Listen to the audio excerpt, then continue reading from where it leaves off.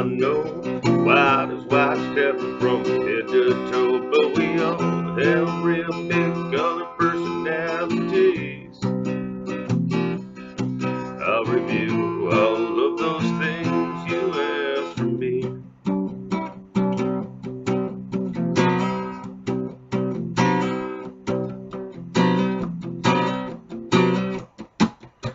Here's the story of what we do, discuss in great detail just for you.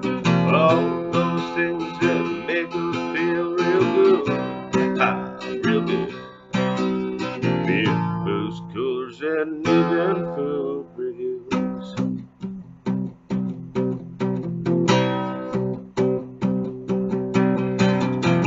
You're welcome anytime we're here.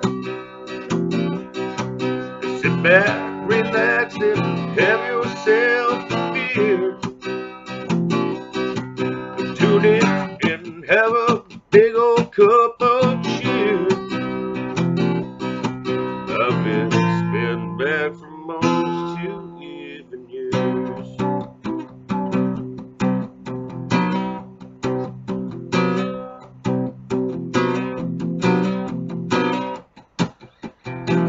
Just give our honesty, the way life lived ought to be, and we will not settle for less and better is best. But we'll always give our fans the most respect. And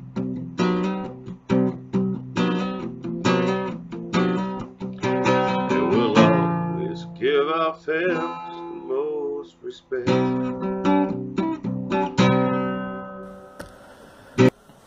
Well, good evening, YouTube, and welcome to another episode of the Albino Rhino Beer Review. Today you have the Rhino. We're going to look at a beer from the Blue Elephant. Yeah, that's right. Blue Elephant. What do we have here? Awesome Sauce.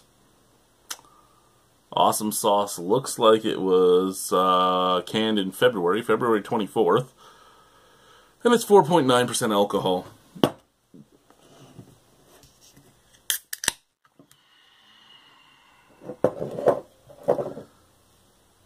Got the, what the fuck, Turtle Island. Yeah, the Turtle Island glass.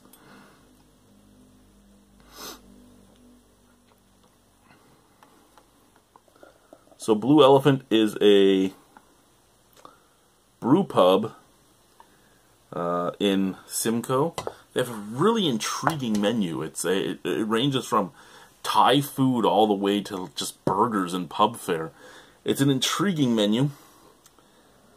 Very clear. I can see the camera from here. Golden colored, bright white head. Basic beer color. Best way to say it, basic beer color. So yeah, they have a really intriguing menu. And they have a whole whack of beers. They had 11 different beers to choose from. I picked up 2 of each beer. I shipped some away. I gave some to my father-in-law, and I reviewed 1 of each of them. This is I have 2 left after this one. This is going to be a time where I talk about this. So of the 11 beers, I've tried 10 of them now. I have actually tried this one before. I tried this one on BDU. I don't normally go into a beer knowing what it tastes like. But this time, I needed some beers for BDU, and they were sitting there, so I grabbed a couple. And I have tried Awesome Sauce, which is apparently an IPA. I have tried it before. And, an IPA according to Untapped, which means it could be anything, because if the Blue Elephant didn't put it up, anyone could have wrote anything.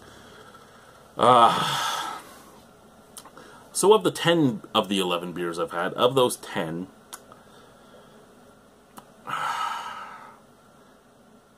6 have been butter bombs, full of diacetyl, and 4 have been good beers.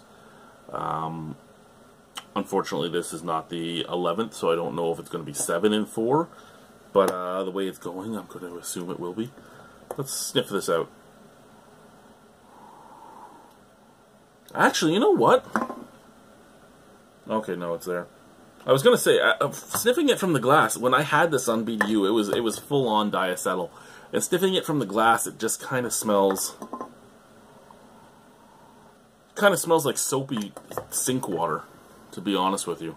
But as soon as I put my nose up to the can, the diacetyl hit me. Let's try it. Cheers.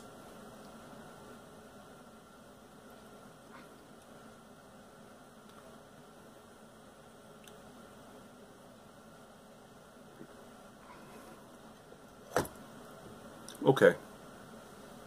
So strangely, they're both canned. They both were treated the same when I had them. They both should have been treated the same when they had them. But this version, this can of Awesome Sauce, which was canned on the exact same day according to the stamp on the front, has a lot less butter flavor to it. It doesn't have much flavor at all to it, but it has a lot less butter flavor to it. I mean, there is still a tiny touch of the diacetyl, but it's very, very minute compared to the original one I had, which was pure on movie theater popcorn butter. And though this one doesn't smell all that good, it doesn't taste bad. I mean, in a long run of beers, this would probably remind me more of, say, an Alexander Keith's one hop ale, in that it has a hoppy flavor, but it has almost nothing other than that. It has a little bit of sweetness up at the forefront, then you get that tiny touch of butteriness, then it fades into a slight dry graininess, which then goes into a English style dry / piney hop profile. All in all, when you take the butter down from where it was before, this is actually a very drinkable beer.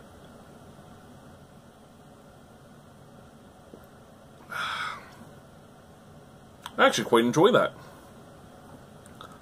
To be honest with you, I really do enjoy that.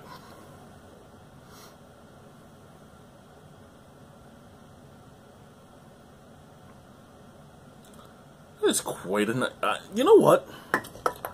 That fucks with my mind, that it was so buttery the first time I had it, and now it's like this. That really fucks with my mind. There is still the butteriness to it, so I'm still going to keep it at 6 and 4 as of right now. But this is much better than when I first had it. Do I think the name Awesome Sauce really applies to it? No, not for myself. But I could actually drink this. I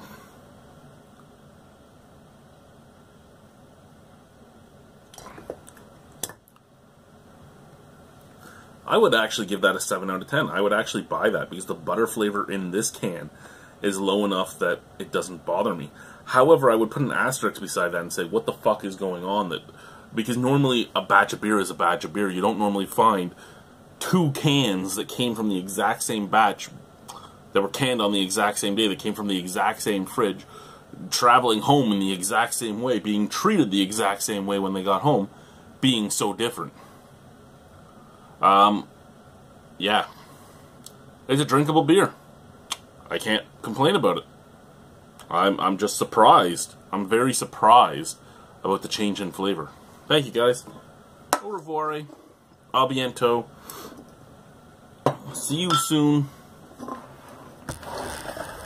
Bye-bye.